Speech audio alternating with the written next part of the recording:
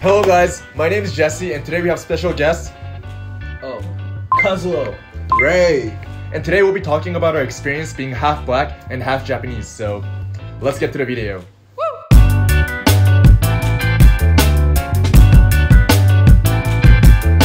So I was born and raised in Japan and my dad is Nigerian and my mom is Japanese. I went to the States when I was 12, so I grew up half of my time here in Japan and half my time there in the US. Same as Jesse, my mom is Japanese, my dad is Nigerian, and I moved to States when I was 18 for college. My father is African American and my mom's Japanese. I was born in the States, but I moved to Japan at a young age, and I kind of been like half of my life in the States and half of my life in Japan as well, just moving back and forth, and yeah. So let's talk about our experience as a child being half black and half Japanese.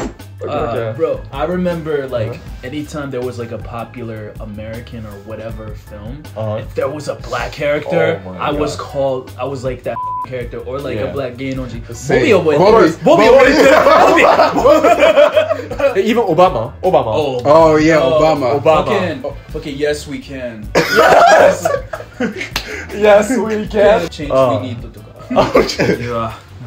And like they all think that we like hamburgers, pizza, you know, all the stereotypical stuff. Dude, like I would only bring futsuno bento, but like other teachers would be like, "Nani mo dekita? Hot dog?" Really? Like no, futsuno noriben. Even teacher. Yeah, teachers. So personally, I didn't really experience a lot of racism or discrimination because I went to an international school. When I was like going from home to like school, I got like stared at by like other kids because my skin was darker than them, and I felt uncomfortable because being stared at as a kid is... Well, you're lucky. Okay, I'm lucky. You're lucky. Okay. Because I went to a regular Japanese public school. Okay. And they beat you. And you gotta beat their too. I got my beat, and then I beat some of their. Sometimes I got jumped. So and I can't do like no kung fu movie where I beat 5 people at once. So I have to take them on one by one, like separately. Like if I see this dude walking down the roka by himself, boom, get him there, and yeah. And I did get stared at on the train. You did? Okay. Yeah, but that was like the calmest thing though. Okay. That was like I preferred that over So like they'll tease you and like they'll say like worse to you, right? Yeah, like unkoiro to ka. Unkoiro? Yeah. Wait, what does unkoiro mean? Like color. Unko no iro. How's your experience? Like when I was first grade, you know, I got picked on, right? Because I'm black, and there's like 6 Filipinas in my class out of 20 people, right? My skin is lighter and Filipino is darker, but still like I got picked on and they call me black instead of, you know, my name. You know. Oh really? They'll just call you black? Like black. Yeah. And not your name. Hey. So I'll be like, okay, so my name is Ray. Yeah. And then they still will be like, okay, black. They're not gonna stop that, you know. So I have to like do something with that. Yeah. Cause I know that explain to them, it's not gonna solve any problem. Right. Cause I already tried. Right. Yeah. Right. For me, easiest way, only way is just. Yeah, so did you guys like going to school as a kid? Not really. Well, it depends. I went to a kind of like an international school, but not really. From like kindergarten to 3rd grade, and from 4th grade to like koko made, I was in a regular Japanese school. So like from 4th grade to then, I hated it. You hated it? I hated it every like second of it. Right. And I feel like once you get into like high school, like middle school, high school, like people view you differently. Oh yeah, for sure. You know? Because I was like into rap music, just American. Like black American culture since I was a baby basically, and then being kind of picked on for that. You know, I used to wear Air Force Ones to school, or wear Jordans to school, and then people were like, yo, why are you wearing those type of shoes? You're supposed to wear these types, get your shoes from Tokyo Hanzo or whatever. Right. And then from high school, seeing everybody want to dress like that, wear Timberlands, all that. Listening to the American rap music and stuff. Yeah, and then like kids in high school, kids started wanting to like be cool with me because I was black and because I fit the stereotype of like knowing hip hop and everything. It's just like, where were you in middle school? Right. You were not like this. Yeah, like I can say the same thing. Like they used to think that like black culture is like worst. Even my hair. Like they don't like that at all. Like, but now they trying to like make it look like that, or having the dreads, or dress like us. Right. You guys scared of Japanese people having dreads? Oh, I fucking that bro. F that bro. I will pull them I'm gonna say depends on the person. Okay. I don't know, man. It's kind of if you half black, then you valid. You're okay. You connected with your black side. But if you're just like a full on Asian boy, you never grew up around a black person. Even if you did grow up around black people, like don't do that, bro. Yeah, your hair don't do that. I'm a little bit different though. Like I have a different opinion about it. Like as long as you supportive towards us, I'm cool with that. But like you can't be like faking that. Like just listen to black music and have just that. Cool. Yeah, like it's not gonna change anything. Like just be supportive. Like support black-owned business or say Black Lives Matter on social media. The culture. But like it's a small thing, you know. Like you just gotta do a lot. Like Ray said, don't just to look cool or to look, you know, badass or whatever, because you know that's the negative image of black people. Like it's just we only do it because we're bad people or just we're trying to, you know, be thugs or gangsters or whatever, and that ain't the case.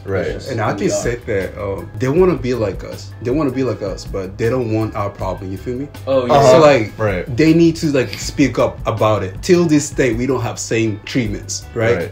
Everybody want to be black, but nobody want to be black. That's like the popular. They just like the cool side, like you know, whether it be fashion, whether it be music, food. But like when we're actually facing the problem, like the discrimination, racism, then they don't want to be part of it. Yeah, you know? Exactly. They only want the best parts of the best part. But we gotta go through the worst for the best parts. And a lot of times, like we're looked down for doing a certain thing, but it isn't until like an Asian boy does it or a white boy does it is when it becomes cool. Yeah. Did people in public act strangely because of your appearance? I think now it's a lot of it is because of just how I do look, but not just because I'm black. I have tattoos. You know, I have one on my face, and I'm taller than most of the people in my neighborhood. So I think it's like that. Any experience of you like facing like weird interactions with Japanese people? Yeah. I had old people like when I was like 10 years old, like try to push me. Like kind of shoulder press me. I'm like, bro, why are you acting tough towards a child, bro? I'm a 5th grader. What are you doing, bro? And just like kids like from other schools, because I don't look familiar to them.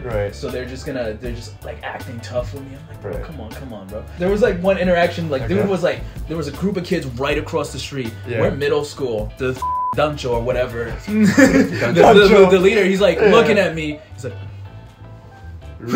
or some whatever the Yankee Chugakse do. And then I'm just like, come on. I'm just like, come on. And just like, I'm like, bro, I am outnumbered. It's me versus like 4 of your friends, bro.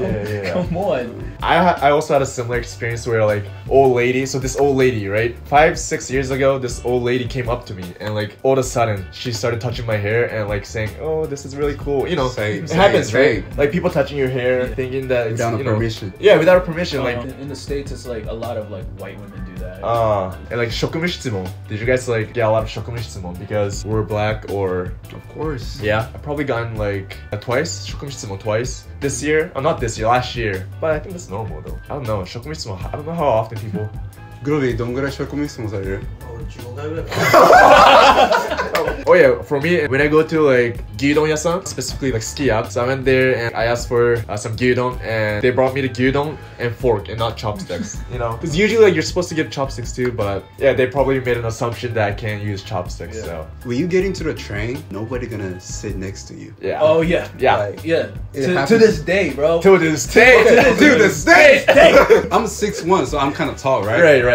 So I'm kind of like, okay, I have like extra seats, so I'm cool with that, but like, in my head, I was like, okay, this kind of racist, isn't it? It's okay if like no one's sitting next to you for like a few stations, but like 7 stations, 8 stations, no one's sitting right next to you. Then like, yeah, you know what's up, you know? My mom would notice that too, you know? Mom being Japanese, she's like, that's probably the best part of your racism, is that you get space to sit. Yeah, that is true. That is true. Like, I'm not complaining, you know? I'm not complaining, but that happened. Alright, so have you guys ever considered yourself looking more Japanese? I did. I straighten my hair though. I have beautiful curly hair, right? But I used to have the straight hair because you know, like I have curly hair and you know, people always like stare at me, and at that point I was like, I don't want everybody to stare at me.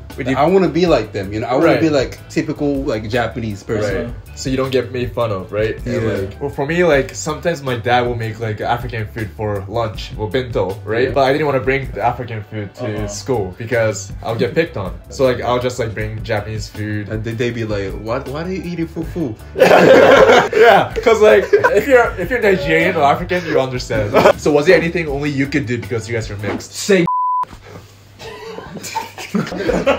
You're not wrong. I was waiting for that. Alright, yeah. So we get the N-word pass. Okay. I'm good. Yeah, has being dark skin helped you anyway in Japan? I feel like when I was younger, I definitely looked more like black. But as I got older, like even somebody thought I was like Brazilian.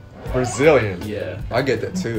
Some people said that I'm Puerto Rican. Puerto Rican. Puerto okay. Rican, definitely back in New York. Because my neighborhood was Puerto Rican. Oh, So right. that didn't help. Yeah, so do you consider yourself a foreigner or Japanese when you're in Japan? Neither. Neither. I don't feel like I'm belong here, but like Okay. I'm not an outsider, you know? Like Yeah. I know the culture is, but Right. I don't really feel like I'm the part of it. Like, Yeah. well, I know Japanese though. Right. I can speak, but yeah. Plus you're born and raised here, but you Yeah. still feel like an outsider. Yeah. Yeah, but mentally, definitely, I don't feel like I belong here because people don't treat me like I do belong here. Right, even right. though I have a Japanese passport and everything to show that I am Japanese, but Right. yeah, it's definitely different when you look like me or any of us. Yeah, any of us. Yeah, same. I felt the same way. Like even like going through the airport, even though I have a Japanese passport, like they'll think that I'm a foreigner, so they'll try to guide me towards the foreigner section. Yeah, Yeah. same. You know? Yeah. Yeah, it's The like fact that you show the Japanese Sure, passport, yeah. they still like, okay. Yeah, Right. it says Nihon, right? yeah, Nihon, but it doesn't matter. Or even like going to the restaurant, like sometimes the employee they will like speak to me in English even though I'm speaking to them in Japanese. Yeah. And they'll be struggling too. Yeah. I remember I was like in some store in Harajuku. I was asking something in Japanese, and there was like